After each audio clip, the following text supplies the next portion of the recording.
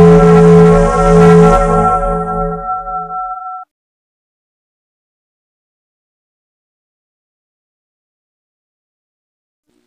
everybody, what's up? This is Rich. In this video I'm going to show you something that is bundled into Windows 7 Home Premium, Windows 7 Ultimate, and Windows 7 Professional called Media Center. Some of you may have noticed that there is no Windows Media Center edition for Windows 7. That's because you don't need it. It's built in. The way to get to it if you're running Windows 7 right now, that being Home Premium, Professional, or Ultimate, like I said a moment ago, is to click your little start button here and just search for the word media. And one of the choices will be Windows Media Center, so you just go ahead and click that, and then it launches.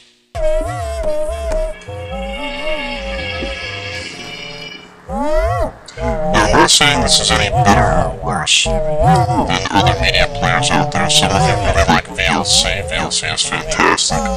Some of you prefer to use other applications to play DVDs and things like that. But the one that comes bundled with Windows 7 is actually pretty good.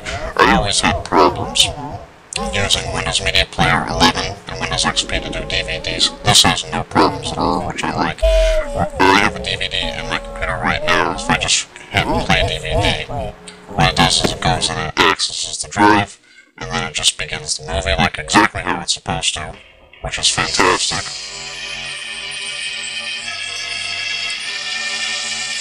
Now, because I'm screencasting this, I can't exactly go full screen with it because it'll mess it up, but once I get this thing going here, you can do pretty much anything that you'd want to do with a regular player. If I right-click, I've got the program info right here.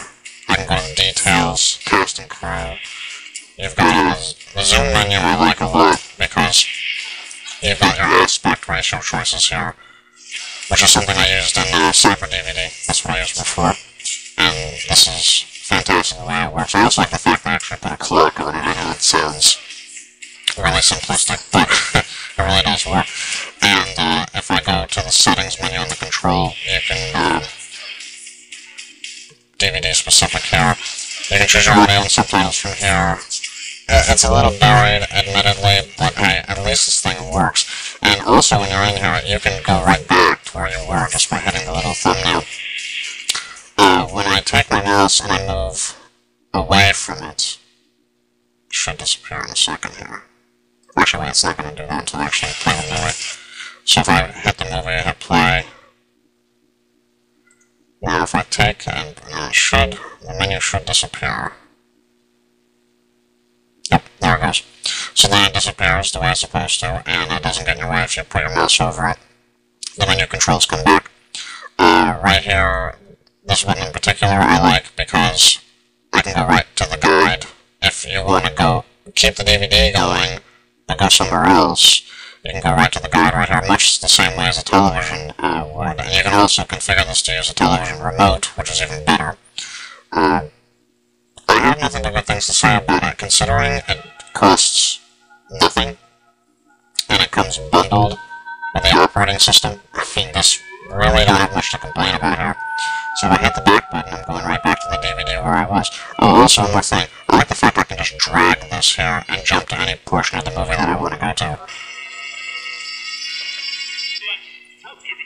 It's easy.